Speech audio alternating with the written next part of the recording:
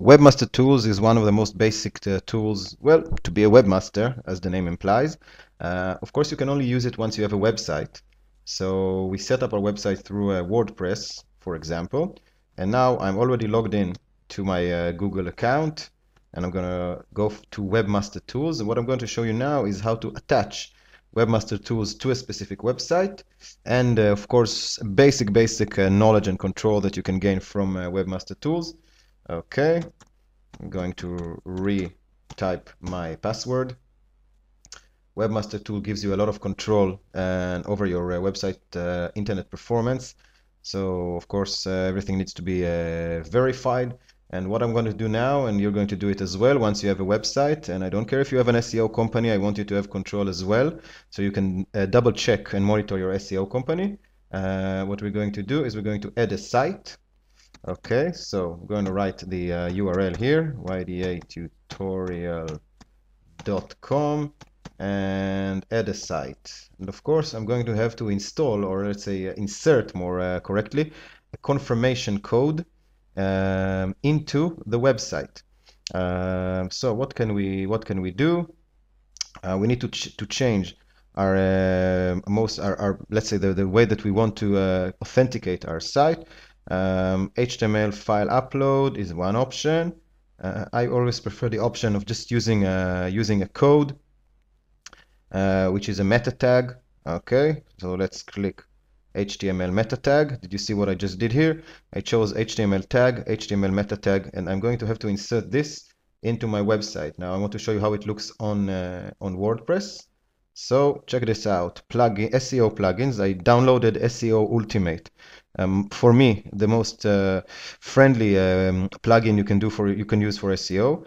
Inside SEO Ultimate, I'm going to miscellaneous, and I'm going to look where should I insert the Webmaster Tools authentication code. You find it down here. You see Google Webmaster Tools over here.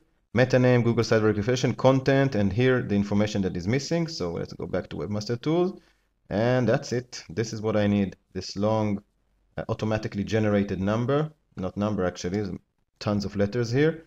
I'm going to Control C, copy it, Control V, paste it, save changes. What's happening right now is that this code is inserted into the HTML code of my website, automatically done by this plugin. Settings updated. Good news for me. Back to Webmaster Tools, let's verify. Right now the site should be verified. Webmaster Tool, and there we go. Congratulations, you have successfully verified your ownership of ydatutorial.com. See, that's not difficult. And right now I'm a Webmaster Tool of this website. You can see this is all the statistics about this website. I have nothing, right? It's a completely demo website. It has absolutely no presence whatsoever. But I want to show you what we've done so far.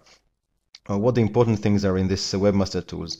I want you to look at optimization in Webmaster Tools, and especially sitemaps. We can see if the sitemaps have been added.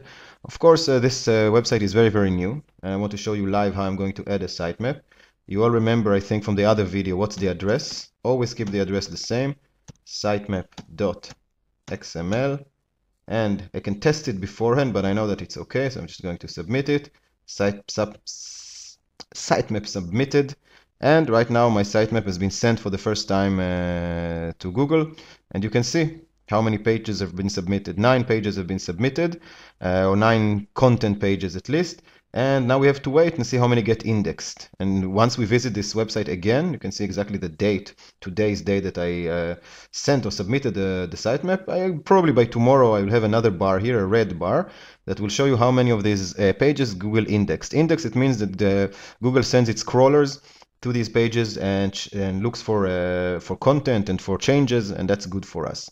The other thing that will become available one day for us in this Webmaster Tools, once the website starts moving on, is to see the traffic, search queries, for instance, what people are writing when they're accessing my my website.